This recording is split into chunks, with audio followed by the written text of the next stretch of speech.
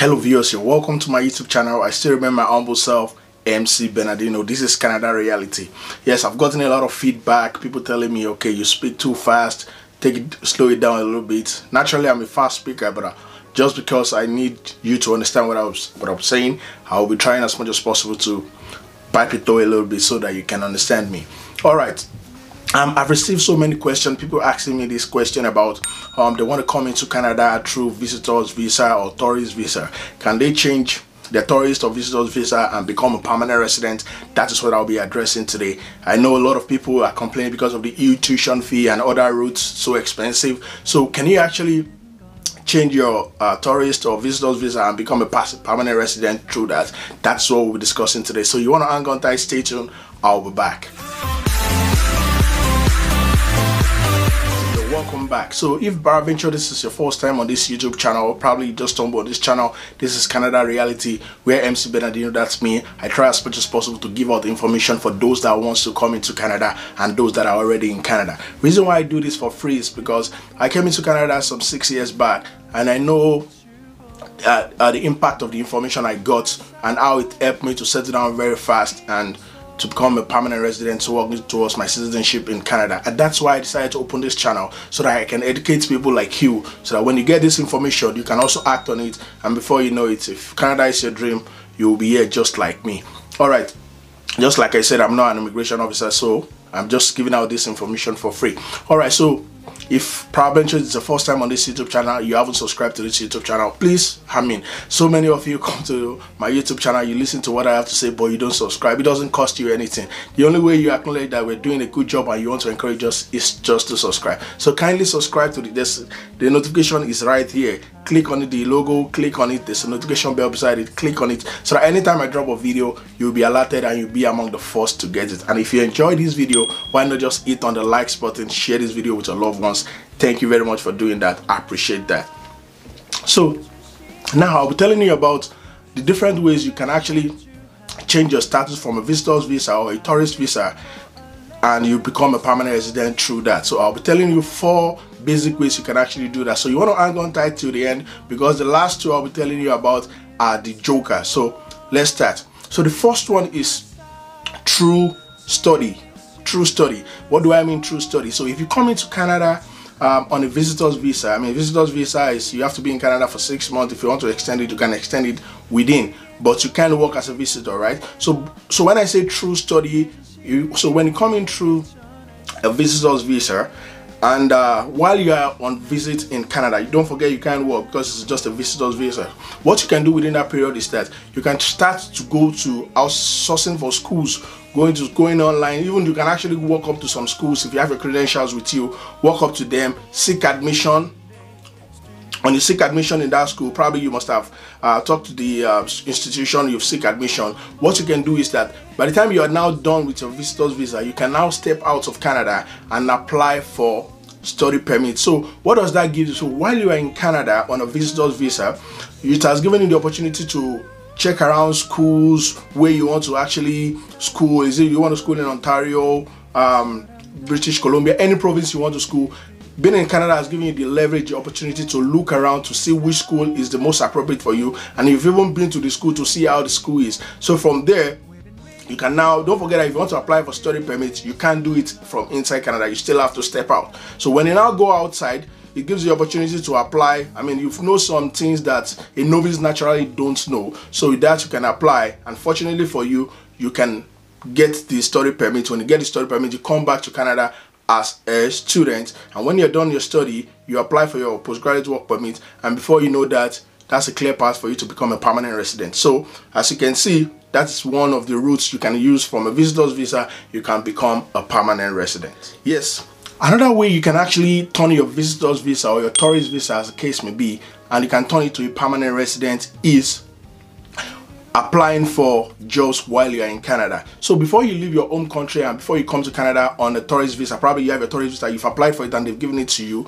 Before you come in, you must have come with your credentials and everything. So while you're in Canada on a tourist or a visitor's visa, as the case is, don't forget you can't work, you're not allowed to work. But one thing you can do is that you can use that opportunity to go to some of these organizations, show them your go for interviews if possible. Submit your resume. When you get an interview, go one-on-one interview, talk to them, tell them what you can do. Try as much as possible to convince them your capability, your years of experience, what you can do for the organization. What would that do for you? So if eventually the organization feel what you told them and they are ready to employ you, the organization can go for that to apply for what is called LMIA. LMIA is just trying to say, let me just give you a brief summary of what LMIA is all about. LMIA is stating that the organization is willing to hire you as you're a foreigner, right? They are willing to hire you, meaning that they've looked around Canada, they don't find anybody that can actually do that job, that can fit into that position except you. So they are ready to file in LMIA for you through Canadian government, and from there they will help you with the processing of your immigration. And at the end of the day, you still have to step out of Canada, but the company that is ready to do the LMIA for you will help you file your immigration, and you can come into Canada on a work permit. And when you come into Canada on a work permit, after some years working, you can finally apply for your permanent resident, and from there metamorphose into your citizenship. That is a big deal. So if you come in as a visitor to Canada, you can use that avenue, you can use that opportunity to apply for jobs. When you get the interview and the company, you can convince them, they feel you can do what they want, and they can also apply for the LMIA from you. And from there, that's a clear path for you from a visitor's visa, work permit, and now you're a permanent resident. That's another route. If you don't understand what I meant, feel free to ask questions in the comment section below. I will try as much as possible to elaborate more on that. So I've just told you 2 good ways you can use to apply as a tourist visa and you become a permanent resident in Canada. First one, I said through the study permit route, and also I said through the LMIA route, coming into Canada to visit, and you apply for jobs, you go for interview, and the company is willing to apply for LMIA for you, and from there you can become a permanent resident in Canada. So if you feel you enjoyed this video, once again, please hit the like button, and once again, if you haven't subscribed to this YouTube channel, all I can do is just to keep imploring, keep begging you, please subscribe to this YouTube channel. It doesn't cost you anything. Thank you very much for doing that. All right, I told you that the last 2 are the joker. So the third point on how you can become a permanent resident from just a visitor's visa is through marriage. I mean, this is a joker, I just have to tell you the truth. So that simply means that if you're single though, if you're single, that is a route for you. So that simply means that if you're single and you come into Canada on the visitor or a tourist visa, what you just need to do is within the 6 months while you're in Canada, you can, because you're single, you can start to mingle, start to talk to, if you're a guy, start to talk to ladies, connect through your friends, community, whatever, just to see a citizen, a permanent resident or a citizen in Canada that can, I mean, love you for who you are. I mean, you guys build a relationship and probably it ends into marriage. So that person will be able to file for you, and from there you become a permanent resident, and afterwards you become a citizen. So you can actually leverage on that 6 months while you're in Canada to look for a spouse, a girlfriend, boyfriend. You guys build a relationship, and at the end of the day, you can turn your visitor's visa into permanent resident. I've seen a lot of people do that. I mean, if you want to do that, it's not out of place. In as much as you're single and you're not trying to cheat on your partner, that is another very good route for you to become a permanent resident in Canada. So look into that, but what I would just say is that make sure you actually genuinely love the person that you want to do that with. But it's a clear path for you to become a permanent resident in Canada just because you came in on a visit. Okay viewers, I hope you actually enjoyed this. I haven't told you about the study route, the LMIA route, and also lastly I just told you about the marriage route. The last but not the least, on one of the ways you can transition from a visitor visa to a permanent resident in Canada is declaring refugee, asylum. So I'll quickly break that down. So what does that mean? So that simply means that there are some countries all over the world, like mostly the third world countries, where there are troubles, there are chaos, there is anarchy, and some people feel their lives are being threatened back home. Maybe because you're a politician, or politicians are after your life, you're a journalist, politicians are after your life, or because you are of your sexuality, maybe you are bisexual, you are gay, whatever, lesbian, whoever you are, and as a result of that your life is under threat, or you are being trafficked as a child, whatever it is, you can use that opportunity. Canada is still one of those countries that still allow people to declare refugee and declare asylum. So that simply means that when you get the opportunity to come into Canada through study or tourist, the moment you land into Canada, you can just declare asylum, you can declare refugee. I'll be looking at doing a very comprehensive video on something like that so that you get to understand what it means to declare asylum in Canada. So that simply means that the moment you come into Canada through study,